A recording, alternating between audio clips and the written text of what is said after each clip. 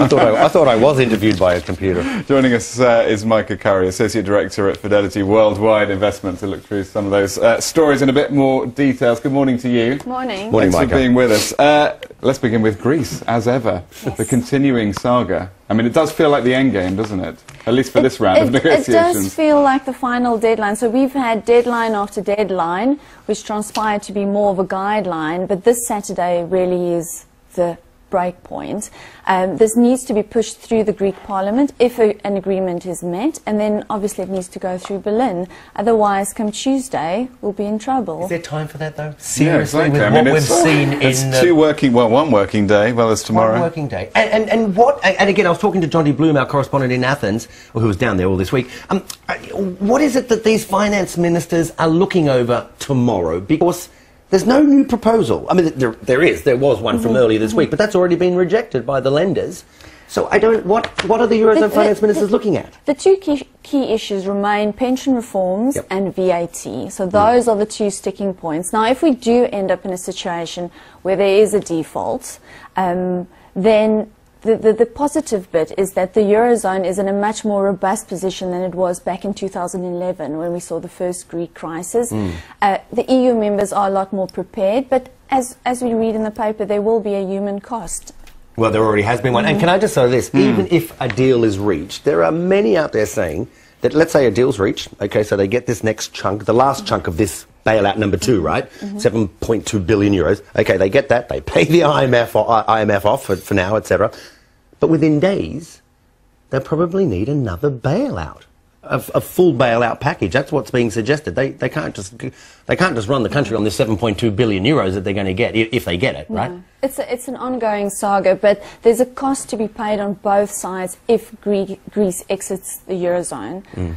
Hence the plan B, although I wonder whether sort of talking now about a plan B is a kind of way of upping the ante a bit, saying, look, you know, we're ready for you to default, you know, it might put a bit of pressure on the It's been a bit of a poker game. Yeah. On that front page, where is it? I can't even... Bill Gates, just by coincidence, is next to the Greek story.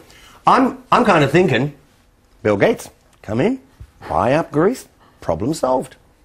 You're going to make that call. You're going to make that call. I'll make that call. Okay. Bill, got a deal for you. Good luck with that. Yeah, okay. Paris. In fact, two stories that are linked, but let's begin with this rather dramatic picture on the front page of Le Figaro. A car upturned, protesters going around any car that they believe is part of the Uber taxi service, vandalising it and tipping it up. I mean, they don't do things by halves in France, do they? No, they don't. It's quite staggering. I mean, we've seen these issues with Uber in various cities across the world. We've seen it in London with the black cab drivers. But this is taking it to the next level. I mean, resorting to violence, antagonizing people is really not the answer. That's not the way you're going to get people to use your services. No. And Uber really has. It's one of these online services that has... and Airbnb is the other story in France. We'll talk about that in particular in Paris, I believe it is, in a minute. But Uber's really shaken things up, hasn't it, in that sense? But it is technology. Technology is changing every business, not just the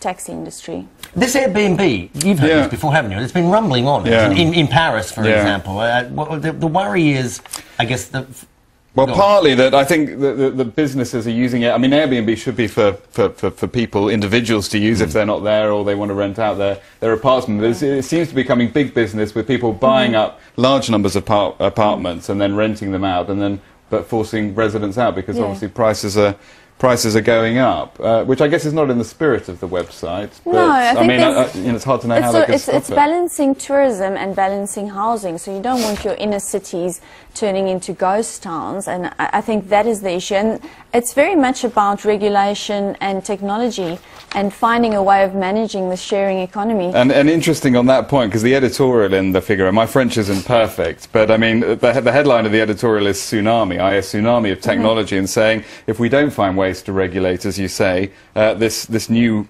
brave new world will become a jungle. I mean, which is, you know, quite strong language, isn't it? It is strong language, but I'm sure you've heard the quote that the biggest taxi company which is Uber, owns no taxis. The biggest media company, Facebook, owns no content. The biggest accommodation company, Airbnb, owns no property. This shows us how the world is changing. It sure is. It sure is. Let's talk about this in the International New York Times, because it's kind of been Obamacare I'm talking about. It's kind of been off the, well, certainly the global media radar for a bit. So where one another the country's highest court, so one another round there, if you will. But where are we at with Obamacare in the United States? Well, this is the second time, as we heard earlier, in 3 years that it's been to the Supreme Court.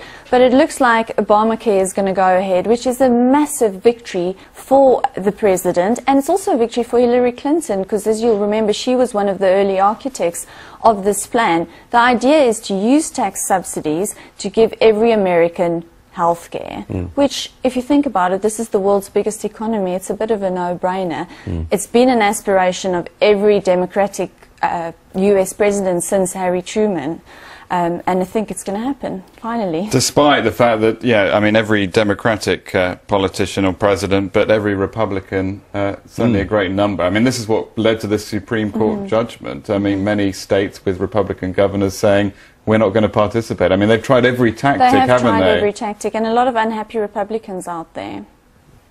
And this could very well still stay in place if Republicans get in next round, if you will, for president. I think now the Supreme Court's given its judgment, and as it says, you know, the follow-up article, this is about President Obama's legacy. Absolutely. You know, now trying to shore up. Yes, and he enters his last 500 days as the president, so this is a core element of his legacy. Seems like a long time, doesn't it? But you're right, this is what happens. People start thinking about how they're going to be remembered, even though they've got a year and a half to go. Yeah, true. An algorithm. Yeah. Have you ever been interviewed by a computer? Thankfully, no. Thankfully, no. What do you think of this? Because LinkedIn is really coming in leaps and bounds in terms of getting rid of the middleman, Someone told me yesterday that they'd been offered a job this week on LinkedIn without even asking. No. We were looking for a job or approaching. I do think this is one area where technology might go one step too far, because there is an element of intuition, chemistry. You've got to speak to a person before you hire them. And isn't there the old adage that we make up our humans, it's instinct, we make up our minds or in 20 seconds, 15 seconds, 30 seconds kind of thing. Well, that's the argument this article makes, is that we have our biases and we have our preferences, and we can sort of, by using an algorithm, we can cut those out. But I don't know if that's the solution, because obviously from the interviewee's point too, you need to see if you want to work for this person or this company, if the culture works. I think we're all dinosaurs. I think we are. That's a brave new world. Thank you very much, Micah. Thank you. Micah.